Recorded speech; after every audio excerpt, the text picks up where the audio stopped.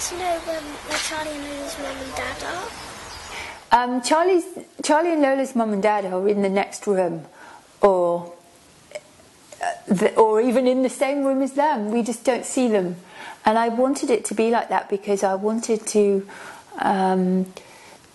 talk really about the amount of time that children spend in their own imaginary world, because children have a different language from adults. Their way of thinking and the way that they connect thoughts is different from when you become an adult.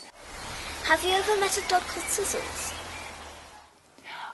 I don't know a dog called Sizzles, but I do remember my father's friend having one of those tiny sausage dogs, and it was that very smooth-haired black variety of sausage dog. So they're shiny and they're a shape that walks along on these tiny little legs, and there's something so beautiful about just that shape. Did you ever climb trees when you were little?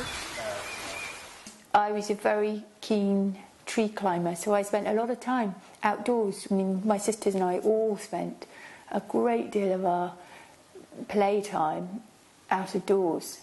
So I think it's just such a wonderful thing for children to have that space, whether it's their own or if it's in a park or a place that you visit.